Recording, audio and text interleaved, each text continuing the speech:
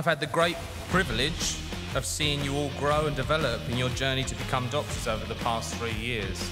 And I really wish you all the best for the future careers that I know you're going to have. Thank you. And I literally, hand on heart, wish you all the best. I wish you so much luck.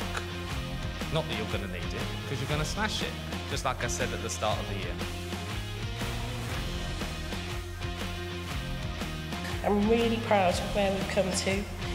So, ladies and gentlemen, I'd like everybody to raise their glass, and I'd like to congratulate our graduates, the new doctors of Queen Mary Malta campus. Cheers. Good luck for the future.